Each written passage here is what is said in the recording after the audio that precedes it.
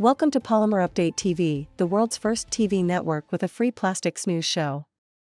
You are watching the daily trends in polymer raw material buying and selling with me, Emma Devis. It is Monday, April 1st. In Asia, the pricing undertone was generally in the stable to soft range in China and Southeast Asia, with subdued market activity noted in Indonesia and Malaysia owing to the ongoing month of Ramadan.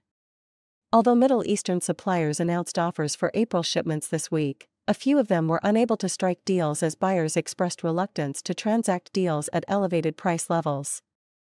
In Europe, market activity was largely restricted towards end March owing to Easter holidays in the region. Meanwhile, a bearish pressure was exerted on spot prices. In the United States, market sentiment was mostly muted ahead of the Easter holidays. Thank you for watching.